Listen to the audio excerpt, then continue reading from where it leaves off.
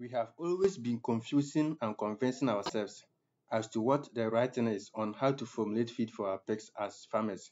In today's lecture, we will clear all doubts and help make every farmer become more successful and profitable as well as economical in their farm. Do not pay attention to all those feed formulation experts. It's a lie.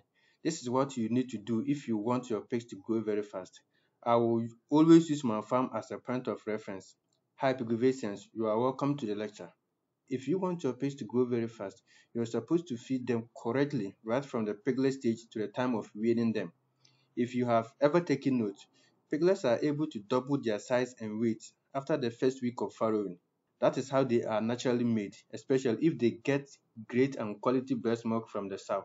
If you miss feeding them right in their early weeks, which are usually when they are 2 weeks old up to 5 weeks old, then forget about feeding them better in the growing stage.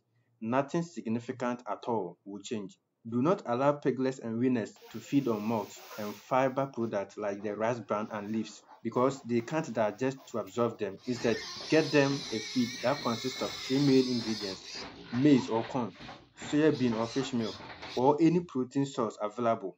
And any of these oil producing crops, the sunflower is there and other nuts are also available. The most important thing is to make the protein part between 18 to 26% of the total feed, with corn serving as the energy source being the major part, making about 70 to 75% of the total feed as well. You can also get premix from the market, which costs less to add more amino acids to the feed of the piglet, with the most common one being the lysine. No one formula fits all the time, so you will need to keep changing the composition, but keep the protein part constant.